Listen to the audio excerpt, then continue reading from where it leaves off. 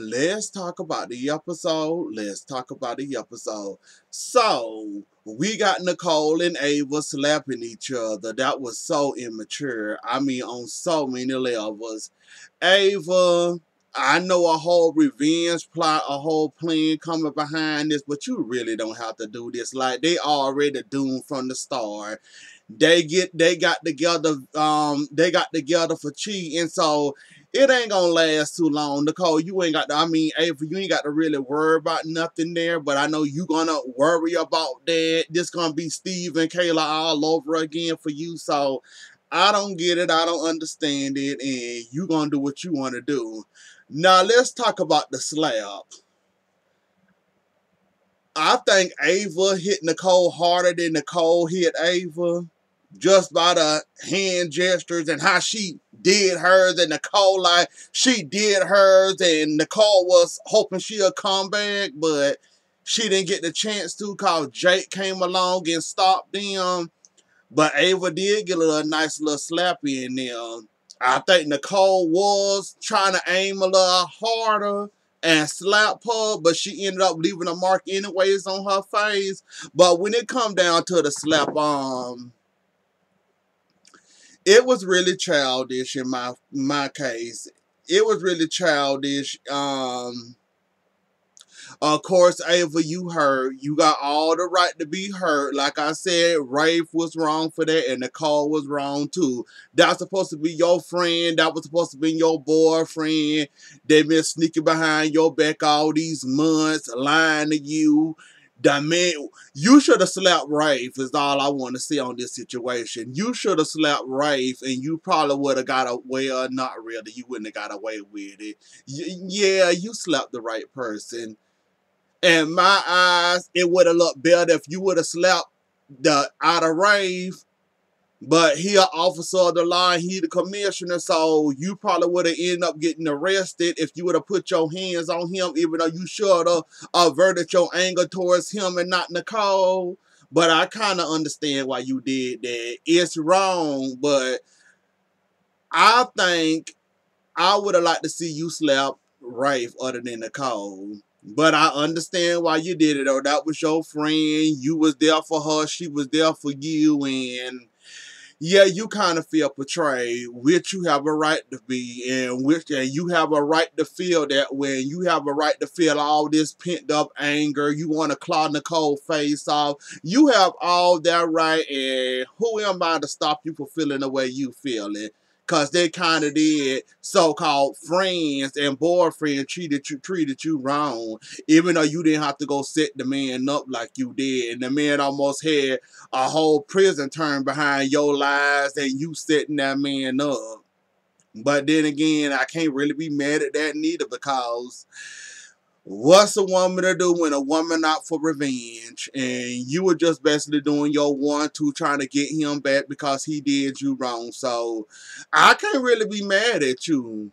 I can be mad at you, but how petty that was and how Rafe lied to you and Nicole lied to you, and you basically caught them in the ad, and well, you basically caught them twice lying to you in your face, that you saw them the third time actually kissing in the Horton Town Square, so you already knew that they was lying to you once it came out of somebody else's mouth. So I really can't be mad at you the way you acted, because you want to give them a reaction because they basically lied to you in your face. So watch Jake and Ava end up getting together. They got history. They got mob history.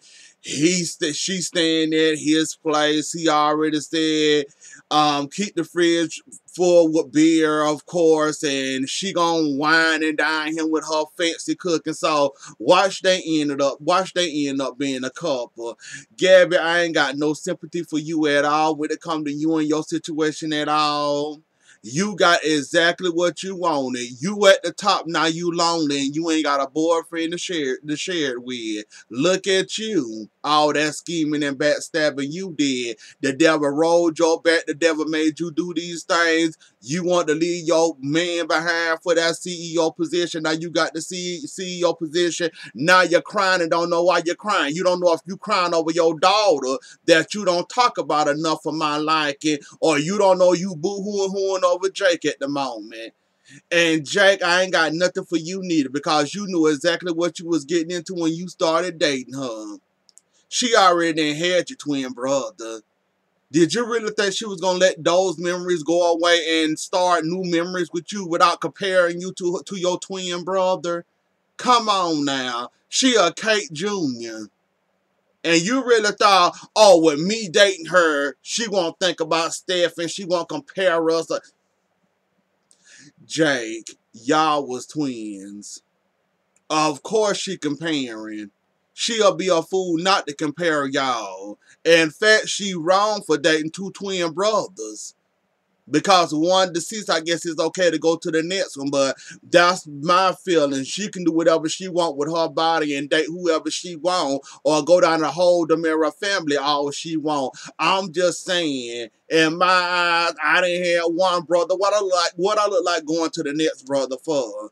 Like I said, who's next? Chad, Tony, Johnny, who next?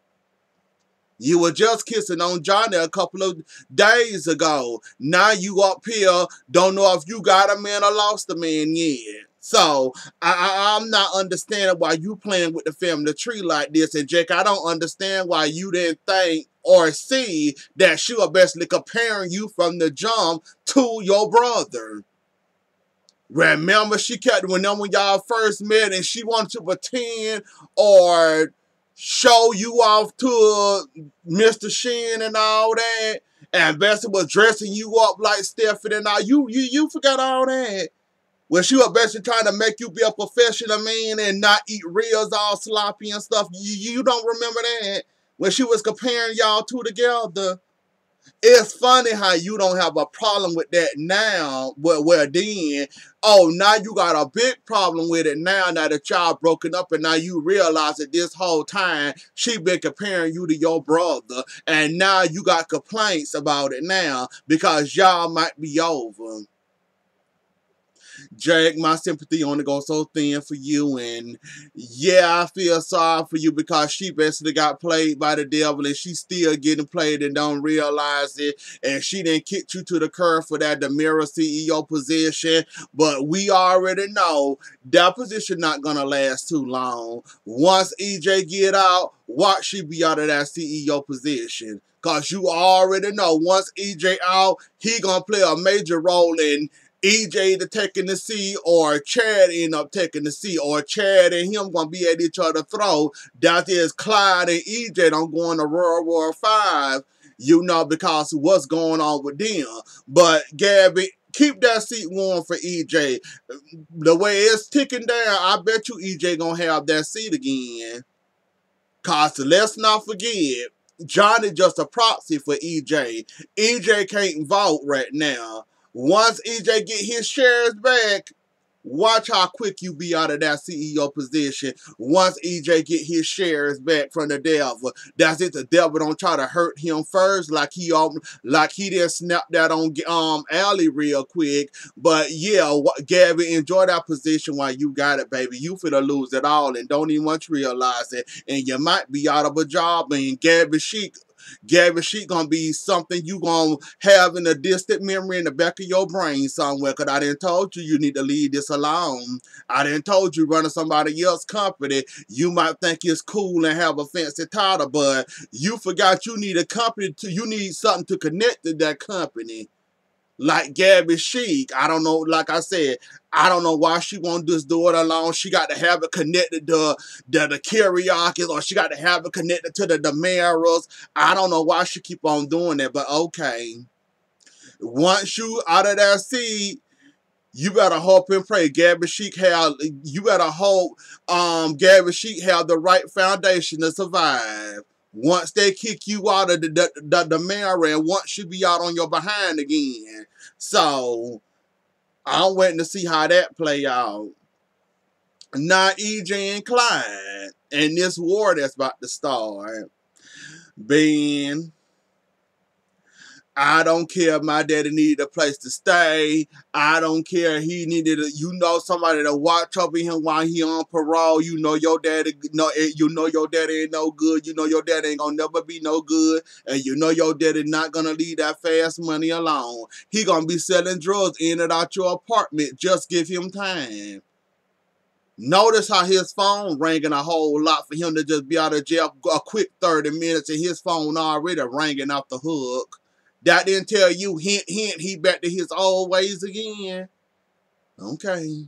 Look, that's a whole lot to deal with a baby on the way. I'm just saying. And now that war fit to start, you and Sierra, y'all gonna be one of the casualty of this party, this war that's going down. So yeah. If I was you, I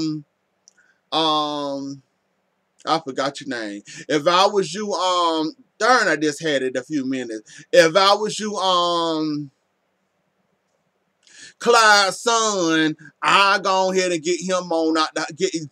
I'll go ahead and get him on out the way right now while you still got time. Because the war is waging and EJ ain't gonna back down and we know Clyde ain't gonna back down and y'all better not be releasing Orpheus. That's all I better know.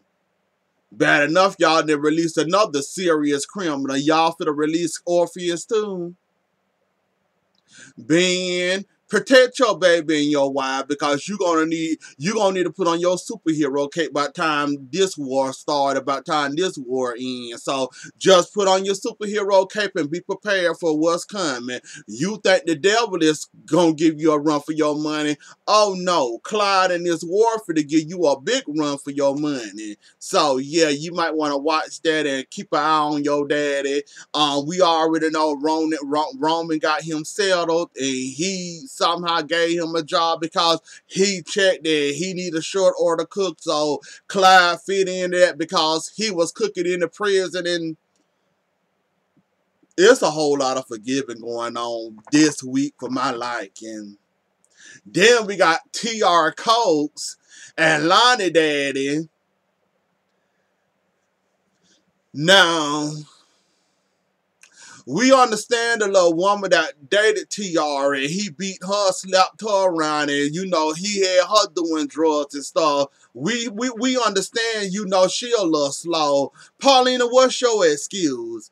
You said this man almost beat you to death.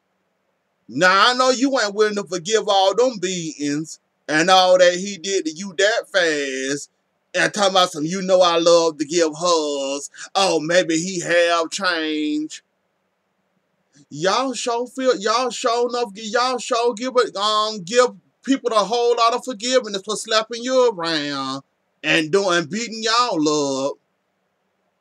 I need about 2 or 3 years, in my opinion. I need about 3 or 4 years, maybe a whole century to pass before I forgive you. I'm not gonna forgive you that easy because you saying it. I have to go back there, revert back to that whooping you gave me that almost killed me. Or I almost didn't make it out of alive for me. I have PTSD when it comes to you. I wouldn't want you nowhere near me or around me. I'm not understanding how y'all women said he abused y'all and y'all seem like y'all forgiving him so easily. Now, normally women that been abused by men, they'll be scared, shaking, and shivering when wanting the man nowhere near them. I'm not getting that from Paulina or that other woman. Why? And y'all said he used to beat y'all up and all that. Have y'all? This one said he had her doing drugs and she wouldn't have forgiven. Ain't scared of the man or nothing. Well, she a little scared of him.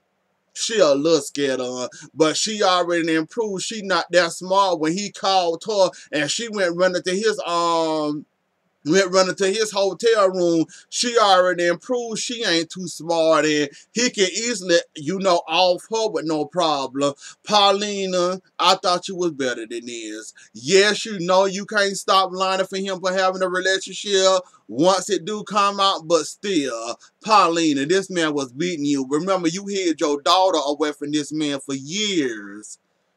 Are we really gonna forgive this man and these men all these bruises and marks he gave you? Do you have any old battle wounds you can go back and look at and say, oh, he did this to me? I'm not going to forgive you that easy. You put this mark on me right here. Remember this mark here? Can we go back to a mark where he abused you at and think about it for a whole year or two before we start jumping on this victory and this forgiving train all of a sudden? Y'all I don't know I don't know what type of abuse train y'all was on, or I understand you got to give forgiveness, but I'm sorry. I forgive you, but I still wouldn't want you near me, 10 feet near me, around me. I'd be scared and think you get too close to me. I'll pull out the mace or a knife on you and start trying to, cut you or whatever. I'm not understanding how y'all ain't acting like bruised and battered women. Y'all giving this man too much leeway for y'all to so-called got beaten and abused by this man. Most women have sudden ready to knock the you-know-what out of him if he got too close to you. You stay over there on that side of the room. Better yet, I'll talk to you through the door. Yeah, it's just like y'all letting them around the kids. Y'all comfortable around here.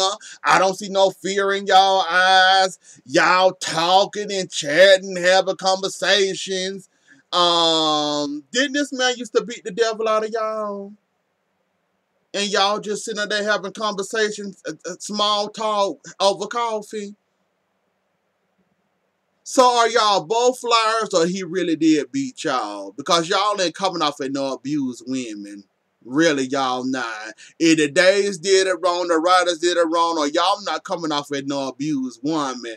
Now, the woman did, Miss Howard did give me some type of abused vibe when we first met her, and she was scared when she answered that phone. She gave me abused vibes then.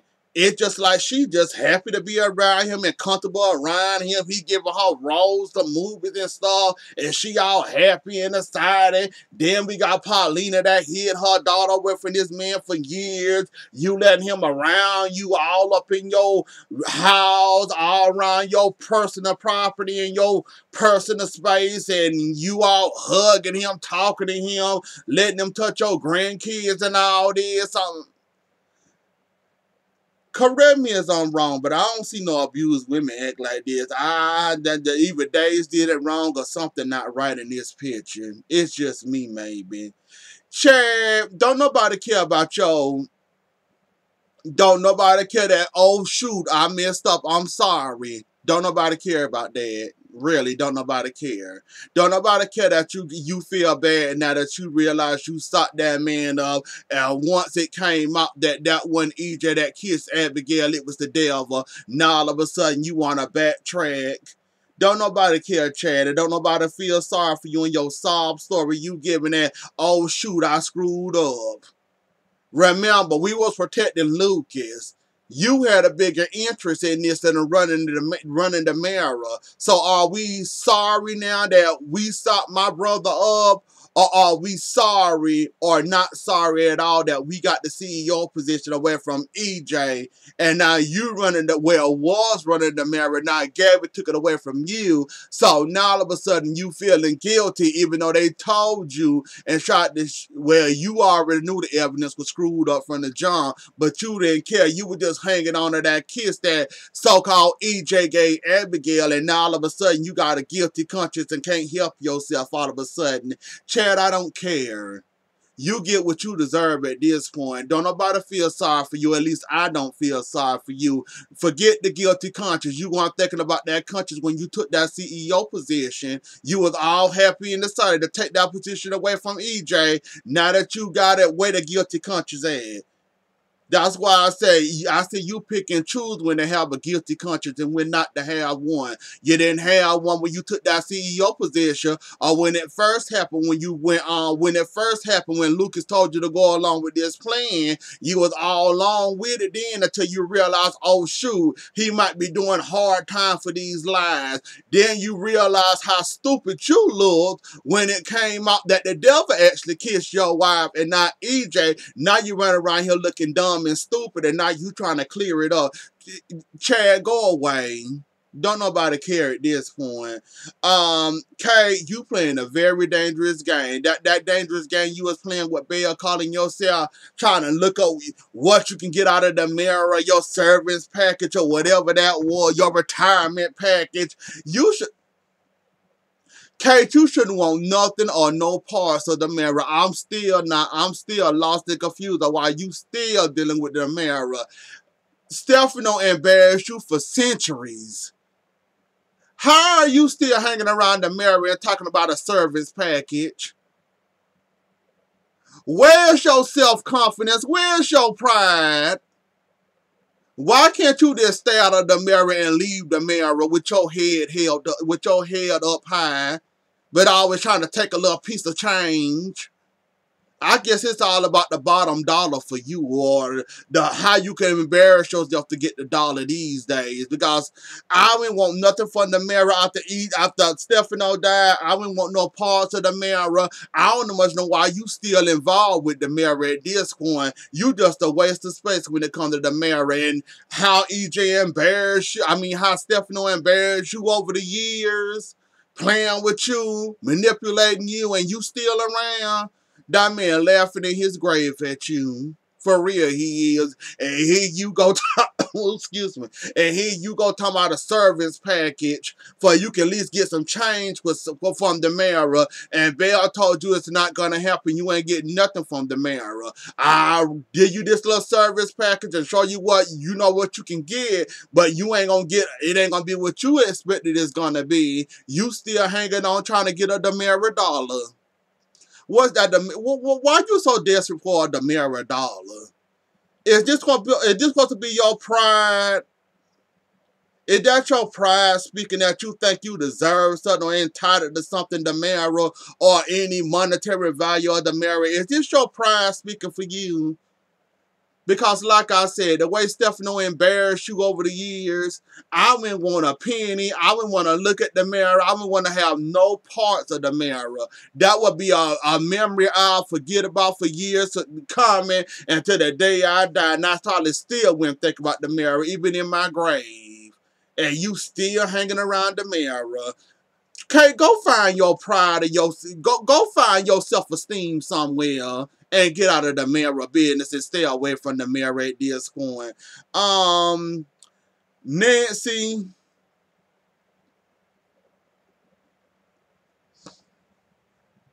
Well, Kayla lost her job trying to stand up for Marlena. So Nancy jumps in and say, "Look, you want to marry Leo, that gold digger? Well, you gonna have to go through me. Don't let me. You know she did the little. I drag my feet in this divorce. It'll be years, century before you can marry Leo, unless Marlena keep her job. So I kind of like that she stood up for Marlena because." Even though it does suck that Marlena could lose her job because of this devil situation, but like I said, she could have been way up ahead of that fire a long, long time ago. Wrote a book about it. It wouldn't be drama, spicy, hot tea. Her patient, and everybody wouldn't be running away from her right now. She wouldn't have to do damage control or try to keep her job or hold on to her job. She should have got ahead of this fire. First time she knew about it, and it started picking up legs, started getting legs and walking. She should have went ahead of that and went ahead, like I said, wrote a book about it. She chose not to. Now the fire out there, and now it's just burning up acres and acres that she can't afford. And Marlena, you're going to end up losing your job. And it sucks for you, but you could have been settled this, and you could have been ahead of this fire. Like I said, I don't know what type of pedestal Salem got you on, or University Hospital got you on, but you thinking that you couldn't find a way to spin this in your, the right direction for it wouldn't affect your job, but you chose not to. You chose to keep quiet all these years about the devil and all that stuff. So now look at it. What done in the dark come to the light. So Marlene, I can't feel too sorry for you that you about to lose your job and everything, because you kind of didn't get ahead of this devil situation. So I feel sorry for you, but I can't really help you out there. Allie, you in danger. I'm surprised the devil revealed himself like he did. Even though Johnny was fighting him the whole time, you was talking to him, being a hypocrite per usual, blaming him for your situation. Even though you say you taking ownership for that, it's my fault. I did that, but we don't hear it. But in a way, you accepting accountability, but you're kind of throwing it on your brother, even though your brother do have a big mouth and he should be protecting you more than what he doing, because we know this ain't him talking, this the devil talking, even though you should own this and say it's my fault and stop blaming your brother for this, but it's the devil talking. What else can we talk about? But yeah. Now you know why your brother acting the way he acting, and now you realize that ain't your brother, that's the devil this whole entire time. Hopefully he won't try to take you out. But anyways though, y'all, that was the episode. Don't forget to like, share, comment, and subscribe. I'll see y'all later. Enjoy the rest of y'all morning and have a good weekend. Bye.